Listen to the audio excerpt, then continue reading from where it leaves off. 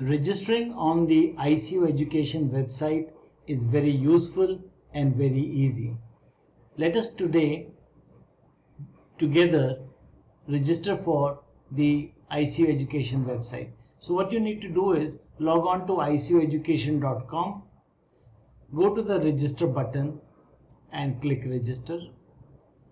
You have a few fields to fill up, which is the first name, middle name, last name. Don't write doctor here. Just put your first name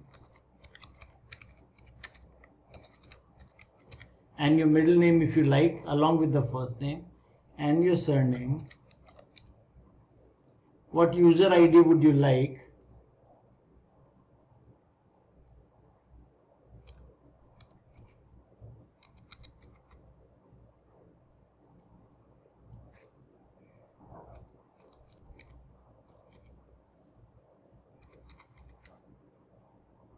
Your email ID,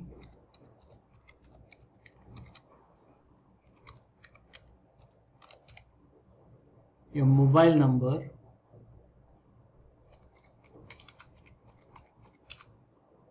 and you need to write what you see here in this area. So exactly as you see it, and then click register. Now you get a message that the activation link has been sent to this email which I had entered, and I need to go there using my email browser, and then when I click on the link sent, I will be able to set my activation code. So let's look into my email, and here I've received an activation code which says to activate your ICU Education account, please click on this link. I click on this link, and so what it says is to activate the account is activated really, and I need to set the password. So I would set it as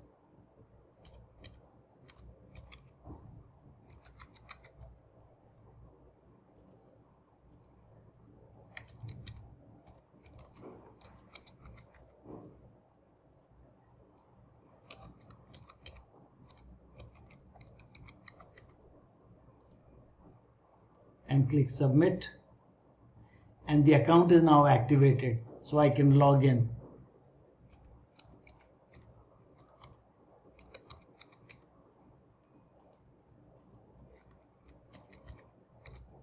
Here I use the login and password that I created.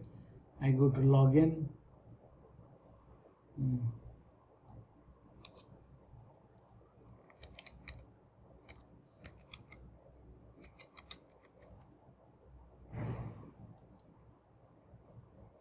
And this is where I've entered my dashboard. It shows my name, the email ID that I use, my mobile number. Here I can change the password if I want. This is when you subscribe to self-assessments, they will appear here. If you are a member of the College of Critical Care, your membership number will be displayed here. You do not have to validate it. If you're not a member, you click here and become a member. Here you can see the exams that are available for you to register on. Right now it shows the Advanced Fellowship in Intensive Care 2025. For non-FCCM candidates, again the same exam for FCCM candidates, the FCCM exam for next year, and overseas applications here. And so we will go into how you register for the exam, but this is how you can log in. And then there are various components that you can see. You can see the various online courses that are there on worksheets, ECGs, X-rays, etc.